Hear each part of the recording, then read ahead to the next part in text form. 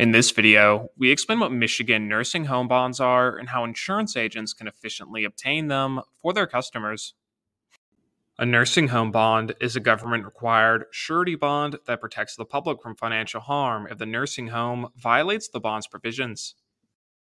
The limit on the Michigan nursing home bond must be equal to 1.5 times the average balance of resident funds held by the facility in the previous calendar year. The bond is required for all Michigan nursing homes that hold resident funds and is regulated by the Michigan Department of Licensing and Regulatory Affairs. Nursing homes are required to purchase this bond as a prerequisite to obtaining a business license.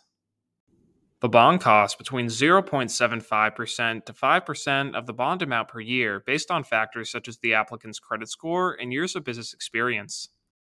To avoid claims made against their bonds, nursing homes must ensure that they hold all resident funds in a designated trust account, that they administer all resident funds according to the wishes of the residents or their representatives, that they accurately report on all resident funds, that they do not in any way mishandle resident funds, and that they refund all resident funds owed upon the termination of an account.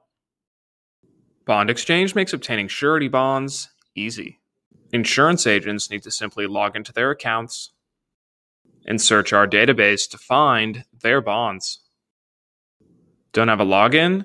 Then enroll now by going to bondexchange.com and clicking on that big blue Get a Login button, and let us help you satisfy your customers' needs.